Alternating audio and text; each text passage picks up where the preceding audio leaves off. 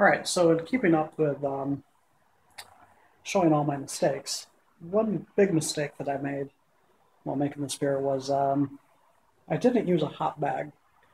I didn't use one while I fermented. Sorry, I didn't use one during my boil, and I also didn't use one when I dry hopped. So that's a huge lesson. Normally this, I'd be bottling, it wouldn't be a huge issue. Also, accidentally sucked up quite a bit of the hop particle and trub when I was transferring over to the keg. So it's later in the day from the last video, so this will be mistakes part 2.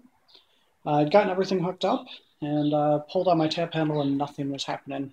So the carbonation actually went really well, but had an issue obviously. So I've gone through, done a few things, and I'm just going to show what I'm doing now. I've set the pressure up on the, see if you can see that, on the regulator to just above 30. I was going to just do 30. So we'll lower that a little bit. Oops, I'm going the wrong way. We'll lower that a bit.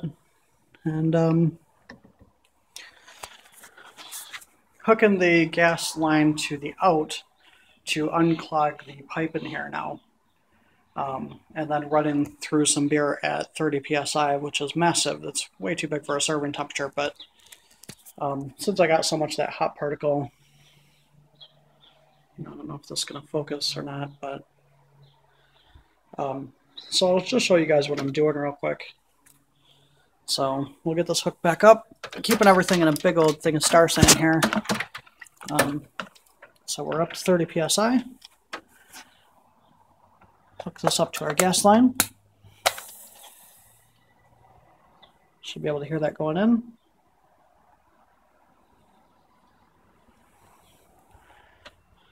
And we'll hook up our beer line.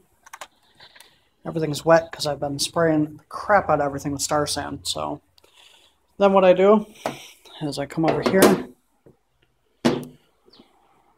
I've got this bottle from Hallertau, a local brewery here. Stick this over the edge. I don't know if I'm going to be able to really do this one-handed. Stick this over the edge with a towel on it.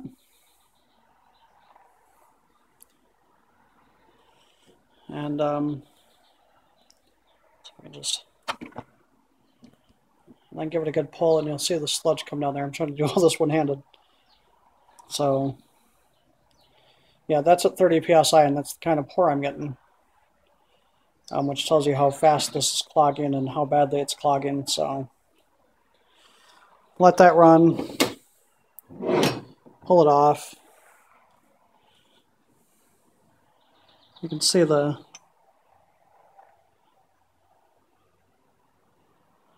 see if it'll focus on it. Anyways, that's just full of hop sludge, hop sediment.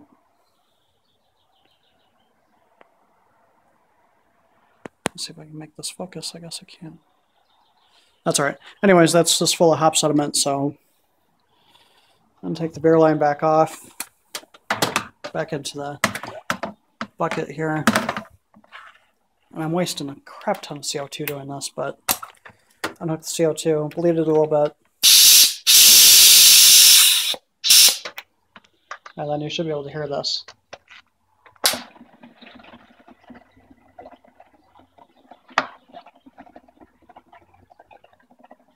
So that's unclogging that tube, and then I just repeat the process. So, so yeah, this is a second mistake, stupid mistake. Really kicking myself in the ass for it. Lesson learned. Hopefully we don't lose too much beer having to do this. Hopefully we don't lose too much CO2.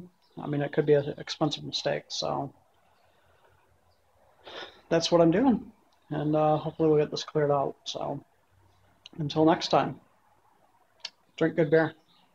And just quickly, one other thing I forgot to mention. I'm pulling the tube completely out, spraying the crap out of everything, and making sure the tube is getting cleared out as well. So doing that between, see if I can get, I took a couple photos of the hop sludge, the hop particulates in case I can't get this to focus. Which, man, it's being a pain in the ass.